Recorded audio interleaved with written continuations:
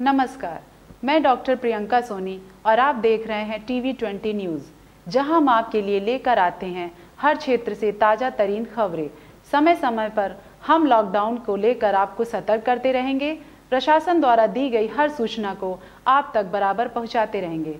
तब तक आप घर में रहें, सोशल डिस्टेंस का पालन करें और प्रशासन का सहयोग करें। अब एक नज़र खबरों की तरफ। आज राहुल संकृत्यान की जयंती है। विश्व के बड़े विद्वानों में इनकी गिनती होती है। इनकी लिखी हुई किताबें देशी नहीं अपितु विदेशों में भी पढ़ी जाती है। आज की परिस्थिति में पूरी दुनिया पूंजीवाद की तरफ बढ़ रही है। आज जिलाधिकारी आजमगढ़ ने महान दार्शनिक महापंडित राहुल संकृत्यान के जयंती के अवसर पर समस्त आजमगढ़ जनपद वासियों की तरफ से पंडित राहुल संकृत्यान जी की मूर्ति पर माला अर्पित कर सच्ची श्रद्धांजलि अर्पित की। इस दौरान जिलाधिकारी ने कुछ बातें भी कही।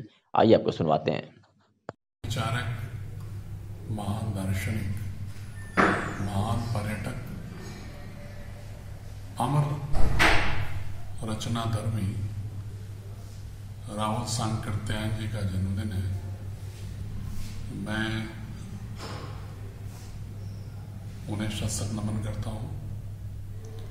चूंकि कोरोना की रोकथाम को लेकर जो लॉकडाउन चल रहा है, जनपद के समस्त साहित्यकार, रचनाधर्मी आयोजन करने की इच्छा रखते हुए भी नहीं कर सकते, क्योंकि सारे सांस्कृतिक साहित्यिक कार्यक्रमों को भी रद्द करने का निर्णय लॉकडाउन के दौरान है। ऐसे में जिलाधिकारी होने के नाते समस्त जनपदवासियों की ओर से मैंने कलेक्ट्रेट के पास राहुल संकृत्यायन जी के मूर्ति पर पूरे जनपद की ओर से माल्यार्पण कर लिया और साथ ही मेरे मन में इच्छा है कि उनके पैतृक स्थल कनैला का भी दर्शन करते हुए उसको प्रणाम किया जाए। मैं उनके उस मैनेजर पांडे द्वारा जो स्थापित पुस्तकालय है उसको भी आज देखा, अद्भुत आनंद आया। मैं जनपदवासियों से इस अवसर पर ये अनुरोध करूंगा कि जनपद सर्जना की अप्रतिम धरती रही है। अनेक रचनाधर्मियों की कालजयी रचनाएं यहाँ की मिट्टी से निकली हैं।